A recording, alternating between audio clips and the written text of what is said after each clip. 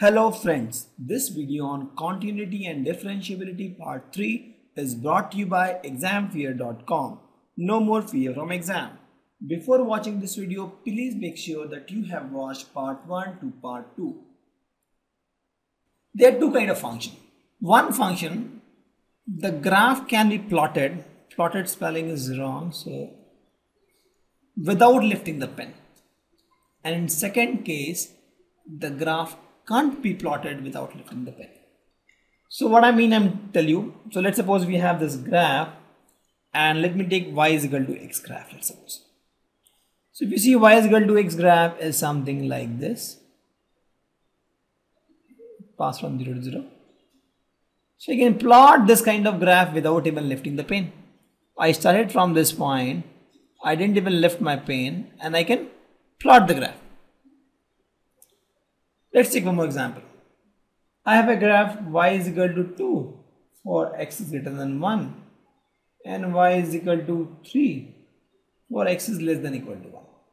So this is my x0, this is 1, 2, 3, 4, minus 1, minus 2, minus 3, minus 4. And let's suppose this is 2, 1, 2. Now the question says for x is greater than 1, it is 2. So from here, it is 2. But 1 is not included. So this guy, it is 2. And less than equal to 1, it is 3. So 3 is with this part. So if you see this graph, if you want to plot, you have to lift your pen, because if you start from here, you reach here, there is a break here. You have to lift your pen, and then only you can get this graph. So such kind of graph where you have to lift the pen is called non-continuous, and the graph which you can plot without lifting the pen is called continuous graph. Please note, the graph which we can plot without lifting the pen is called continuous graph, and the graph for which you have to lift the pen is called non-continuous graph. And the point where you have to lift the pen, actually this point is called point of discontinuity. We'll discuss that, but just I'm trying to introduce this by telling you bigger picture. Continuous means you can plot the graph without lifting the pen.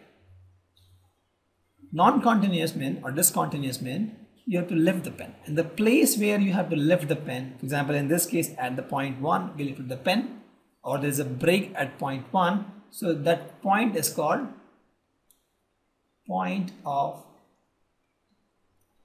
discontinuity.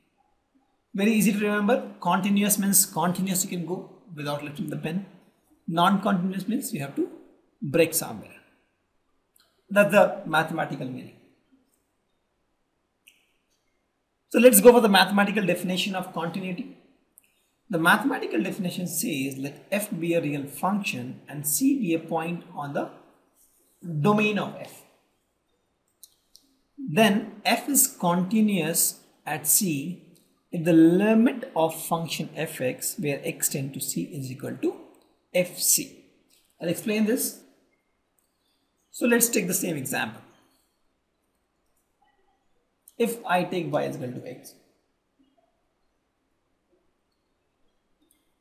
Now, what I'm saying is, if any point of it, any point, let's suppose this my point is 1, 1, 1, comma 1. So at this point, if my left hand limit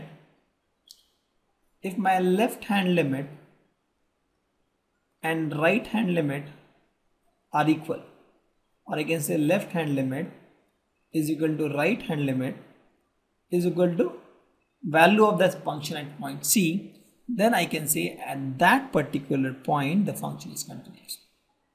In this case, if you see the left hand limit is nothing but approaching the function from the left, that is very small number less than 1, that is maybe 0.9999. So that will be the left hand limit, that is f of 0.9999, because my point C is 1 here. So a number just a minute difference from 1 on the left hand side is this guy. Right limit will be number 1 plus 0.001, that is, let's suppose this number. If these both are equal to f of 1, in this case I can say that my function is continuous at 1. So if you want to know more about the left hand limit, the right hand limit, you can watch the video on class 11 limits and continuity chapter. There we have explained properly how to find the left hand limit, right hand limit, and find whether the limit exists or not. So in this case it says the limit exists. That means the left hand limit is equal to right hand limit by default. So this is implicit. When I say limit of this function exists at x equal to c, that means the left hand limit and the right hand limit at c is equal. And if that is equal to fc, that means the number is continuous. One more example, the same graph. Let's have this kind of function where you say that fx is equal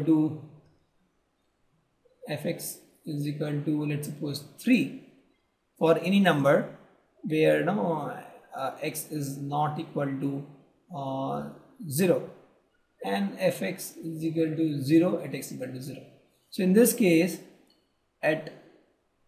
let's suppose instead of 0, since 0 is already there, let's suppose it is 2. So for x is equal to 2, also I don't want to create hodgepodge here, so let me take minus 1, 2, 3, minus 3. Yeah. So for x not equal to minus 3, this guy is always 3. So the function is like this. At x is equal to minus 3, this is the value, and apart from that the value is like this. This will be the function, this will be the graph actually. So fx is equal to 3 always where x is not equal to minus 3, and when x is equal to minus 3, this guy becomes 0. Now if you see this graph and I want to find whether this guy is continuous at minus 3 or not, so if you take a value that is a very on left hand side of minus 3, that is f of minus 3.0001, this guy is the left hand side of minus 3. And what is the value of right hand side of minus 3? F of, sorry, this becomes minus 3 plus something, that becomes minus 2.9999 something, right? This guy is 2.999 minus, and this guy is minus 3.001. So if these both guys are equal, so here in this case both are equal, that is 3, right?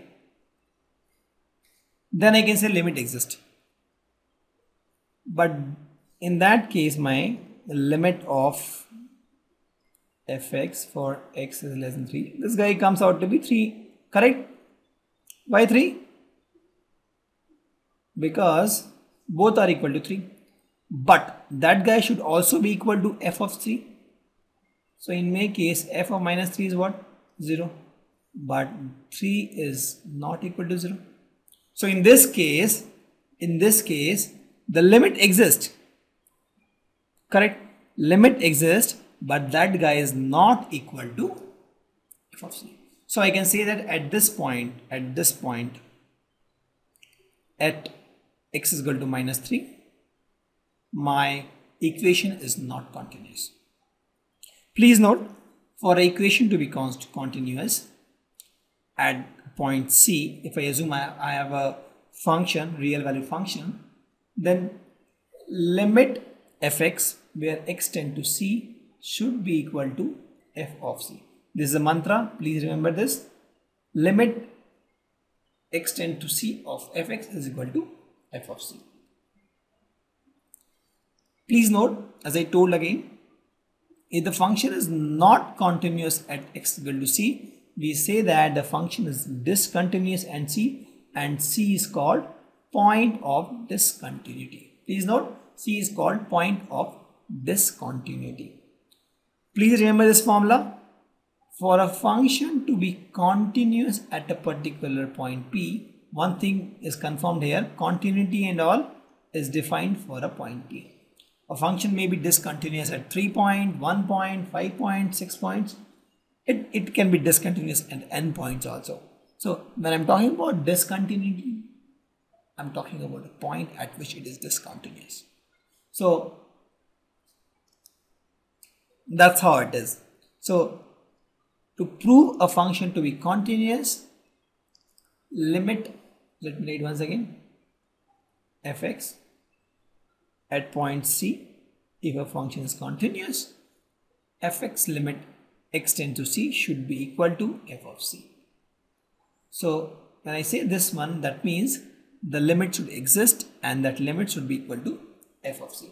If that is true, then only the function is continuous. For example, in this case I told here f of 1 was equal to limit x tends to 1 for fx. But in this case, limit x tends to minus 3 for fx was not equal to f of minus 3. F of minus 3 is 0 and the limit value is 3. Thank you. Visit examfear.com to watch free educational videos, try free online tests, get the best quality study materials, study from the best tutors and mentors, and much more. Thanks once again.